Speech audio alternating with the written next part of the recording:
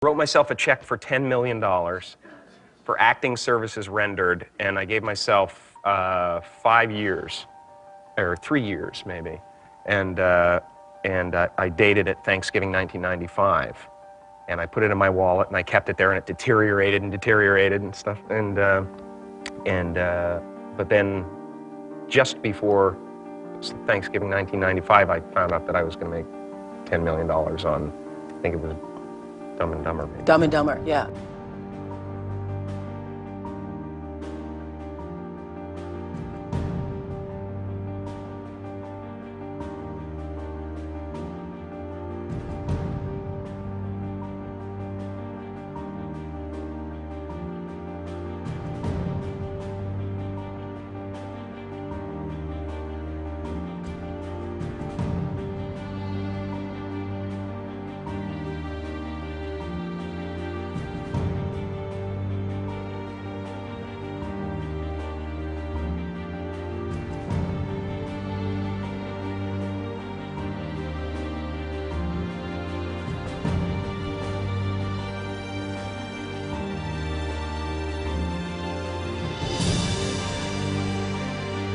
When a seed is planted in the ground, all you can do is water it. You cannot control the sunshine, you cannot control the weather, and you cannot control whether the locusts will come and try and destroy it. All you can do is plant your seed in the ground, water it, and believe.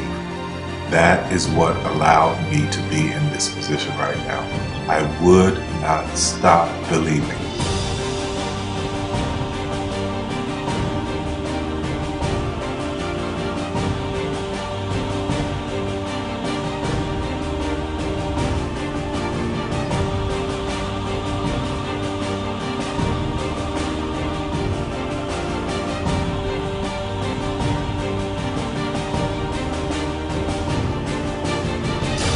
Just don't take no for an answer. I mean, I think if you believe in what you're doing, many people will tell you, why you're mistaken, why it'll never work. But if you really believe passionately in what you're doing, just keep going. Keep pushing on, and then if you don't succeed, pick yourself up and try again. And ultimately, if you're that determined, you will succeed in life.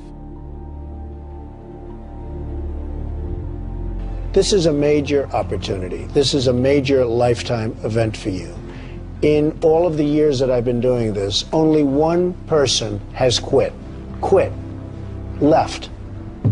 I've been amazed that there's only been one person, because some people, and sometimes you really suffer. It's very tough.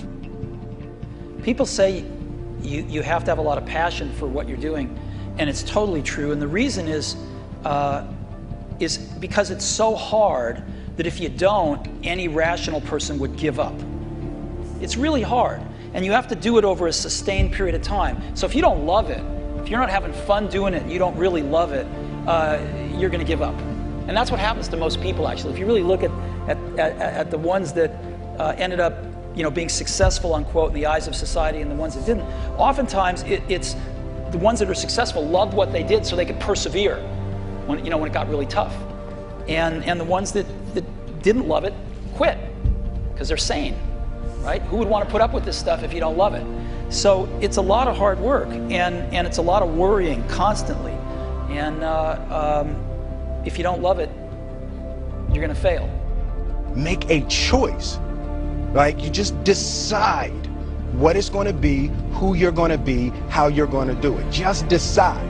And then from that point, the universe is going to get out your way. Because it's only about 1% of people have the ability to really take risks, entrepreneurial risks.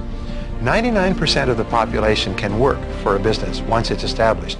Only 1% have the courage and the ability to actually make the entrepreneurial breakthroughs that create those jobs. Somebody said to me, what did you learn from your father? And what I learned from my father is that work can make you happy. Really can make you happy. But you have to love what you do. You're meeting your must, my friends. Maybe it's time to change your must. Some people's must is to survive. Some people's must is to be okay. Some people's must is to have freedom. Some people's must is to have more than they could possibly spend. Some people's must is take care of everybody around them. Whatever your must is, you're going to get it. Think how your life would be different if you raised the standard of what you expected from yourself, not your people, yourself, to that level. How things could shift. It's all about changing your shoulds to musts. It's all about going back and saying, this is how it's going to be.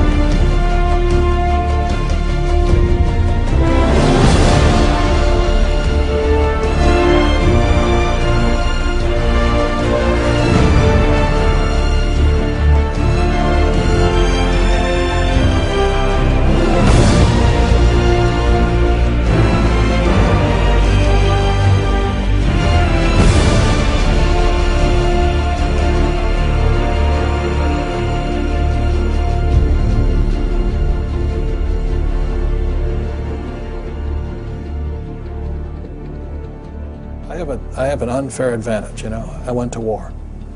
And at war, I'm alive because other guys died for me. When you see stuff like that, you know, how can I quit? Most guys are just wimps, pussies, cowards. They don't have it. You know, in the beginning, we went to every single label, and every single label shut their door on us. The genius thing that we did was we didn't give up.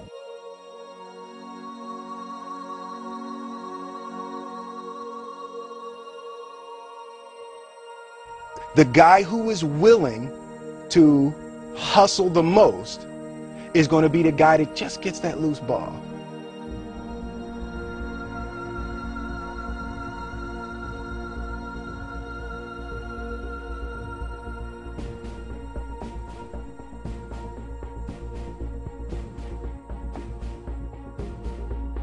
Let me tell you something you already know.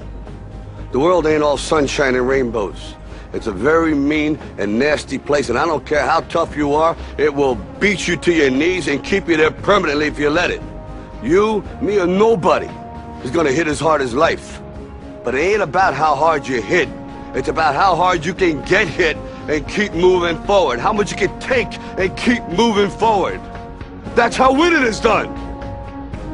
Now, if you know what you're worth, now go out and get what you're worth. But you gotta be willing to take the hits and not pointing fingers saying you ain't where you want to be because of him or her or anybody. Cowards do that, and that ain't you. You're better than that.